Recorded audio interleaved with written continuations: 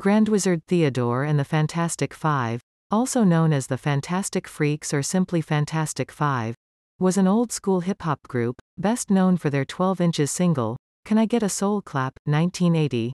The group also appeared in the film Wild Style, 1982, and recorded a song in 1994 with the Cold Crush Brothers and Terminator X, which appeared on Terminator X's album, Super Bad. In 1998, they released Harlem World 1981, a recording of an MC battle between the Fantastic Five and Cold Crush Brothers, which had taken place in 1981.